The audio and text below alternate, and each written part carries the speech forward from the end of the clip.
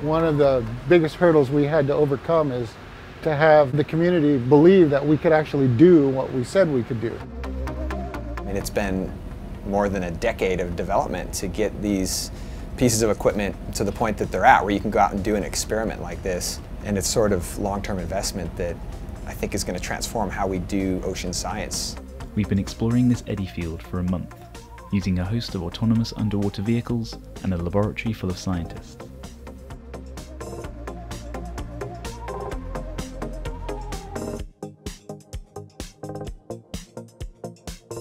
Some people think of the ocean as sort of one big homogeneous water column, but in fact it's really peppered with all these different ecosystems, right? Akin to maybe like their own little islands.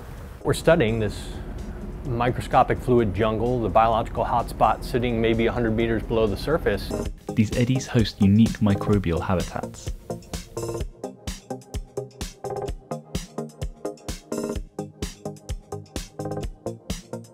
These microscopic organisms, essential to life on planet Earth, they're moving with the ocean currents. It is so difficult to study these ecosystems.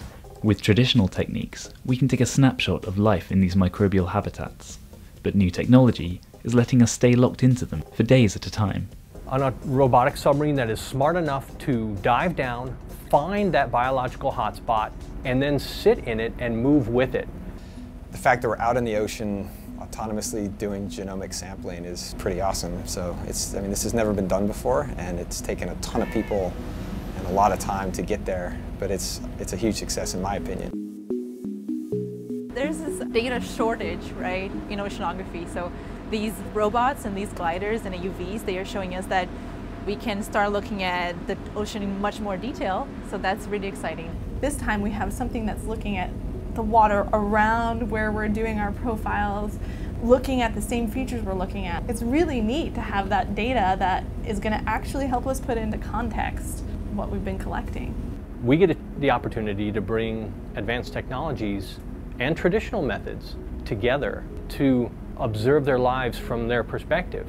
Certain genes are only turned on in certain times of the day, so to really understand what organisms are active, you might need to track through the full day-night cycle and take a bunch of time points in a day. You know, we're constantly sleep deprived, throwing off our own schedules to take these samples. For me, I do get seasick, so I'm pretty excited about the idea of having robots that can go collect DNA samples for me.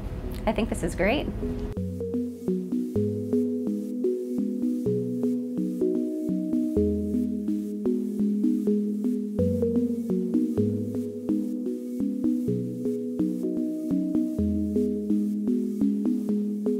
Since we set sail 1 month ago, the phytoplankton in the ocean have absorbed around 4 billion tons of carbon. Things that live in the ocean, fish, sharks, whales, all of that mass starts as carbon dioxide that is then transformed by these phytoplankton into organic material. And that is rippled up the food chain.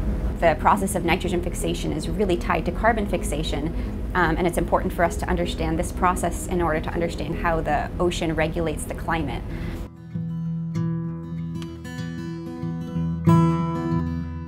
Being out here, looking out at the vast blue ocean with no land in sight, and then seeing our trash flow by the ship. For some reason, like the plastic in the ocean just really sort of hits home. It punches people right in the stomach. And it gets a lot of attention because we can see it, and we can see that we are harming life in the ocean. A lot of what these missions can accomplish is sort of testifying to the things that we can't see with our eyes. For the microbes, I think the bigger impacts are the warming temperatures. There's been this amazing time series over the past 25 years where scientists have come and taken basic measurements once a month for decades so that we can now see, yes, the pH is slowly decreasing in the ocean, yes, temperature is rising, and then we're trying to understand how microbial communities will respond to that so that we can accurately predict a future climate.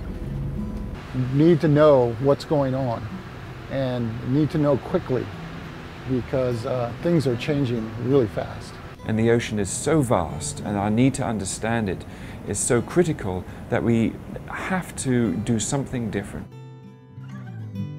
Whenever you're able to achieve something that you couldn't before, it always gives you hope for the future. The things that are cutting edge right now will be routine in 3 years, and then people like me won't be directly involved.